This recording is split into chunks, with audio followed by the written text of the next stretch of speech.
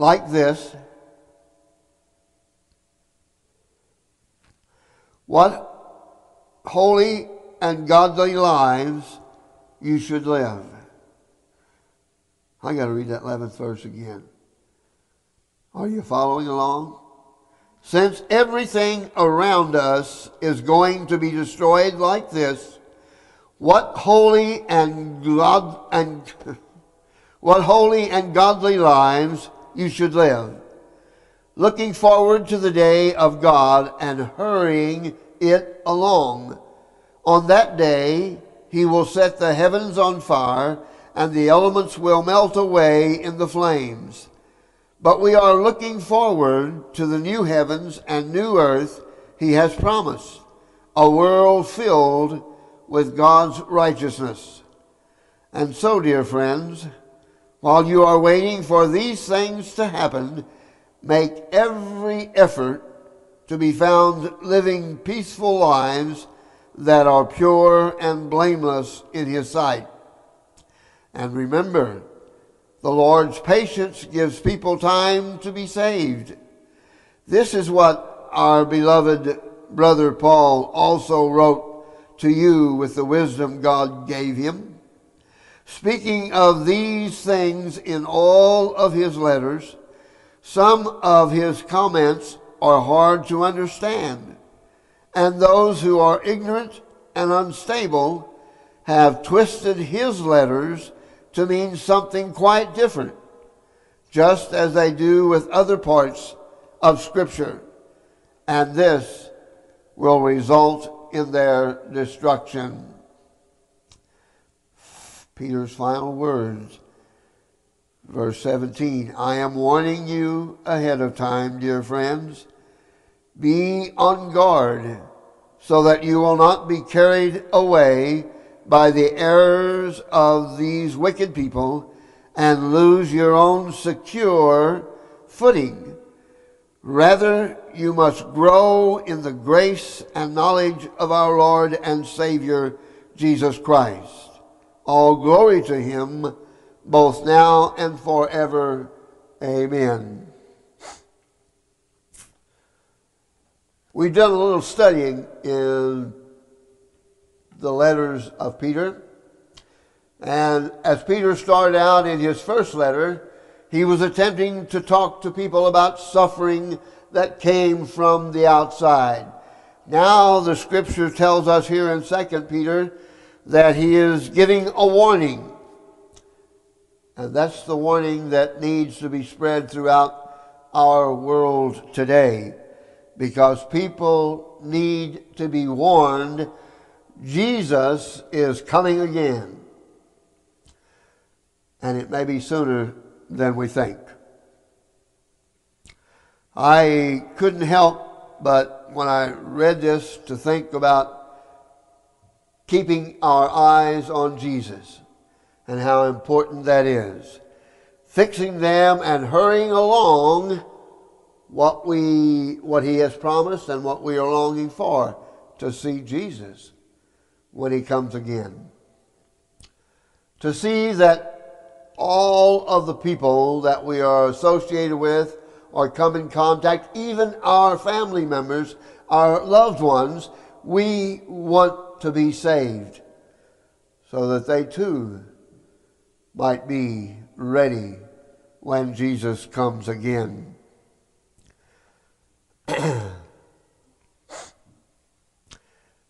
One of the words that I picked out of this, you notice he said in that first verse, I have tried to stimulate your thinking, your wholesome thinking. And I've tried to refresh your memory. Oh, how often we need our memories refreshed, don't we? You know, I don't know how many times yesterday and the day before and the day before that I would go, Carolyn would send me after something, and I'd forget what I was going after before I got there. I try to write a list, and when I walk out of the house to go to the store with the list, I get to the store and where's the list? Laying on the table where I wrote it out. I know you haven't done that. I know you haven't forgotten what you were going for. You know, isn't it easy to be a Christian? Isn't it easy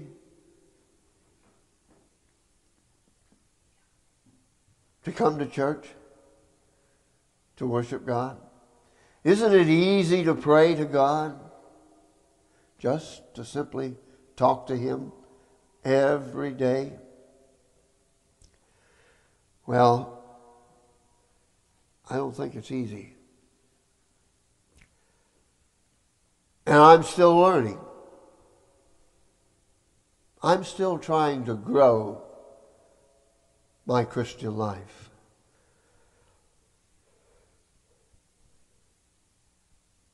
A lot of people say, I just can't do it. And I guess that's why so many come and join the church. Maybe it's just to simply say, yeah, I'm a Christian. I'm a member of so-and-so church, and I'm going to heaven. But then we never see them again. How can one grow to be a Christian and not come to church? Not learn how to pray. Not learn how to read the Bible because we really want to delve into the Word of God. Peter says, I want to stimulate you so that you'll want to dig in to the Word. And we can't do that if we miss Wednesday night Bible study. We can't do that if we're not having our own Bible time every day. And if you're not praying, if you're not studying the Bible, if you're not praying every day, maybe we need to start something new in our lives. You know, we must grow. Peter starts this letter out at the beginning. Peter starts these letters out saying that we need to grow in the knowledge of God and Jesus our Lord. That's what he says. We need to grow in the knowledge of God and Jesus our Lord. How do you do this? How do we do this? How do we grow as a Christian? You know, you probably remember, maybe you've even got a wall in your house marked up. Well, little kids, when they're growing up, they got a yardstick marked on the wall of how much they're growing ever so often. Maybe you done that when you was a child at home. Kaylee, maybe you and Savannah have one at your house. And every day you go to check to see how much more you've grown. Sometimes we even measure that life of how much we've grown by a brother or a sister, an aunt or an uncle, somebody else in the family. And just to see how much we're progressing. I think it's called a growth chart, isn't it? Something like that. Kids' growth chart. And they even make out charts that you can paste up on the wall. And all you have to do is back up and put a mark. And then you can date it. And ever so often you can check that growth. Well, many of us are probably already growing. If we had a growth chart, we'd probably already be stopped. We'd be leveled off. Maybe some of us even shrinking a little bit. I'm one of the shrinkers, I think. But maybe as a Christian, in order to grow, we need a Christian growth chart so that we can monitor how much we're growing in Christ. Anyway, whatever we do, we must look to Jesus. We must keep our eyes focused upon him. He is the plumb line. He is the thing that we have to pattern our lives after. Well, we have to get to the point of the message this morning, more so. And in 2 Peter, the 3rd chapter, in verse 1, it starts out that this is the hope for growing Christians. This is the day that the Lord is coming.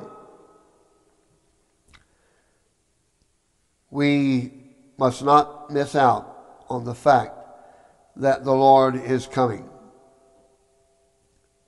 Do you know when? Because if you did, then you could sit down for a while and relax and forget that growth chart, because you'd still have time, wouldn't you? How many of you have family members, loved ones maybe, that are lost, that haven't repented and accepted the Lord as their Savior? And this is a message that says God has promised Jesus is coming back, but he sets the time. And be patient, I think the scripture said. Be patient, because God wants to give you time. God wants to give your loved ones time. God wants to see that no one perishes, but all will have. So those scoffers